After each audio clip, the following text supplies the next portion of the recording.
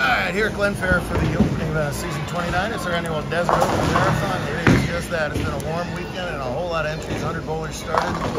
2 remain in the handicap division. That one remaining is 12-year-old Zach Holsworth from Tucson, part of the Relentless Cactus Mafia. He survived the best 3 out of 5, then best 2 out of 3, then best 1 out of 1 match play to get to face his opponent. And that is Cameron Carlo, a newcomer from us from Lake Havasu, trying to win, obviously, his first career title. He's actually well, both of them bowling well. It's Cameron that's giving the pins, and it's 38 of them. Cameron's got to win by 38 to tie, 39 to win. Whoever letter A is up on the left.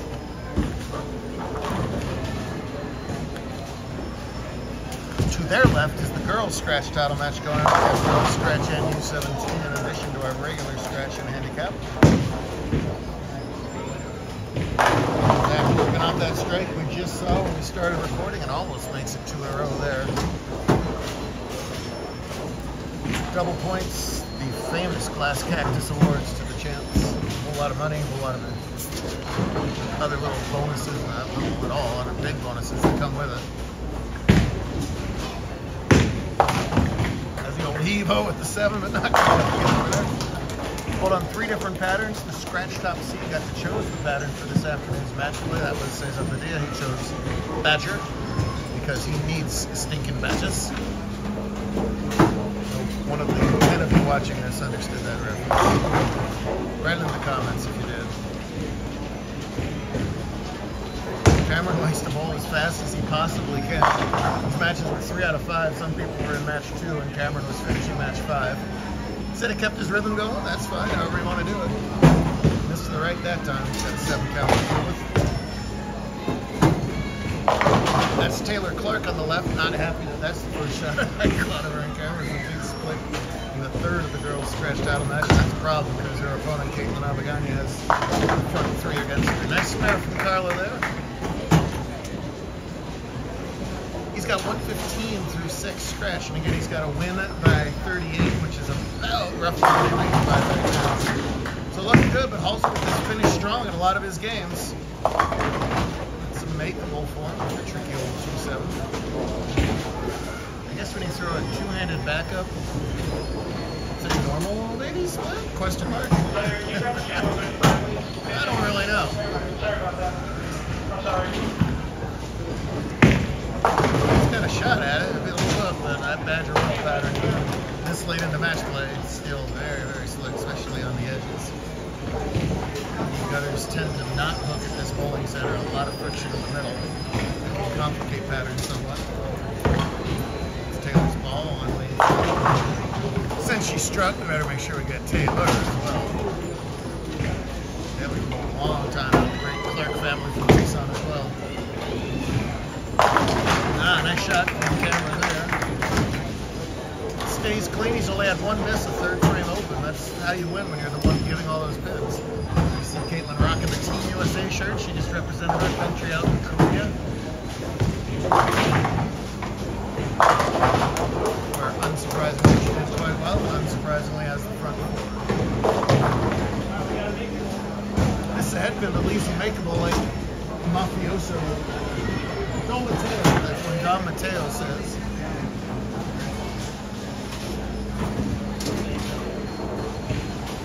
What does he earn as high mafia member of the weekend? He's going to get a lot of goodies. He's a made man? He's a made man. All right. Starting his goal. All right. There you go. There's the spare. Make it 5 to Caitlin off to the right. Or to the left, off to the right. The scratch division is bowling their 3rd game of the best of 3 match. Padilla and Jones all 1-1, and Barchesism and Cañas 1-1 as well. Week off for the tour. We go to the Adult New Mexico Open, then off to Seattle to begin their season 29.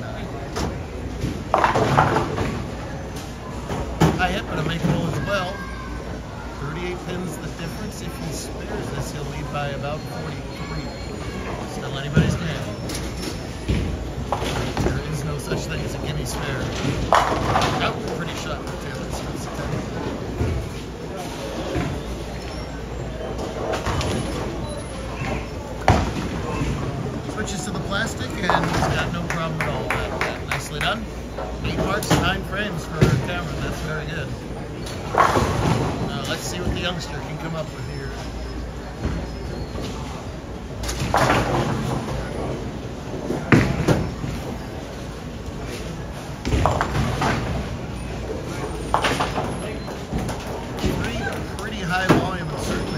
patterns. So again, that pushes the oil, especially when these kids throw urethane on anything. That pushes a lot of the oil into the pin deck. So that's a lot of the reason you see a lot of slidey pins. They clean their pin decks just fine, but if you're shoving oil into that pin deck, that's what you'll end up having. You'll see the pins slide all over the place. What you got, bud? Ball return? Cool, call it up.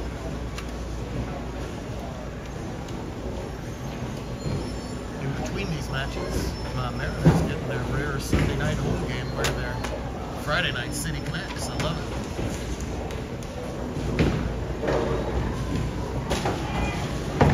Clark has to find a way to get it going here. It's 5. Boy, Taylor would have loved that to have been a 3-bagger. It's perfect strike, ring and 10, perfect strike over there. However, Bowling God said nay.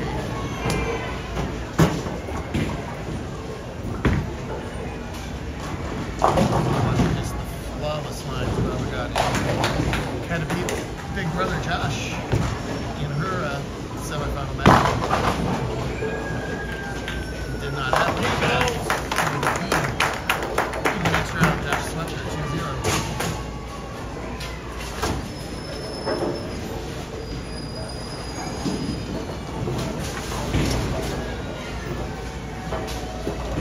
Nice spare from Zach in the ninth. Both spellers working on spares. Carla with roughly a 10-pin lead. No, but leaves a tricky one in the 10th. That's a hard spare today. All right. Hard spare for any human, but in the 10th match of a 2-day-long marathon tournament. It's not over if he misses it. It's almost over if he can make it. Nicely done.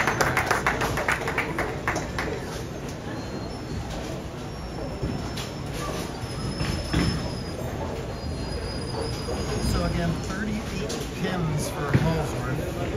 So he can max out 158 plus 38 and 196. Hallsworth is going to need a double.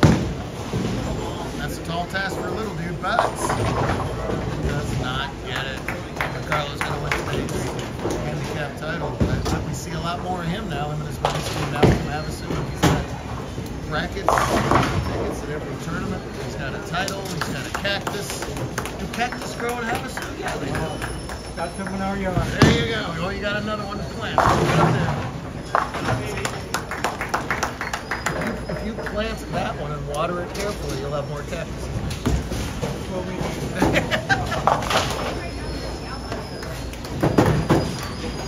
191 scratch. He needed every bit of it as Zach pushed him the whole way.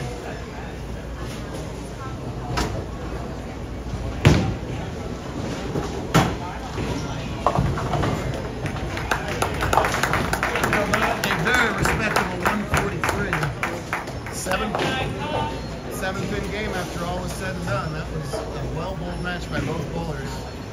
But Havasu is taking the cactus home. He needs a shower. Bad.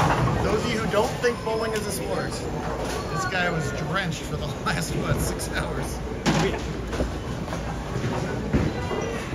Wrapping up over here, not a lot going on Taylor Clark's side of the scoreboard, but looking there on the left side of the scoreboard on a pattern on a tournament where we've had nothing. That was rough, right? Huh? We've had only 1 300 on the 3 patterns. So they had that one, 296 for victory.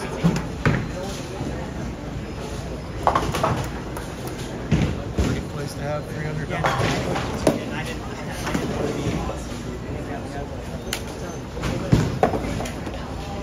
He's going to be good.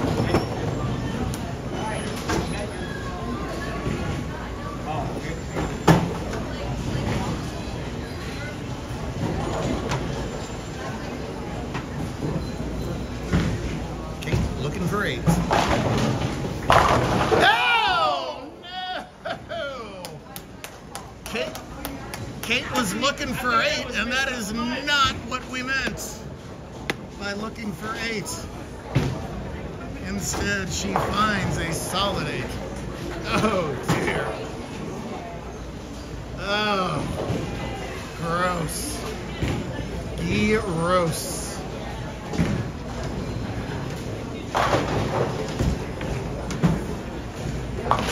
Ay, ay, One ay. for free today. Ah, this was one for free to the camera. Well, it's gonna be a girl scratch. She gets the mini cactus for that. We had those this year.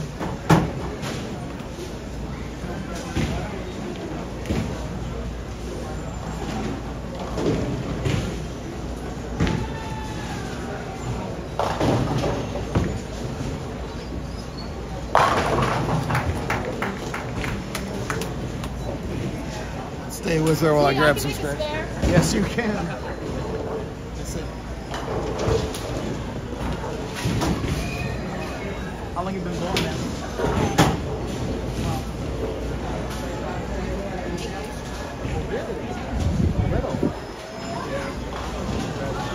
Nail his match. This is game 3, the deciding game, and it's either needs a strike to advance.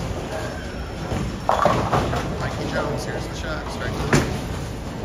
Good. Oh, the 10-pin tilts over and gets it. 202, 201. Tough break for Mike. That's why Caesar's the 2-time defending bowler of the year. Making shots like that. My goodness. We'll see him in the next rounds coming up.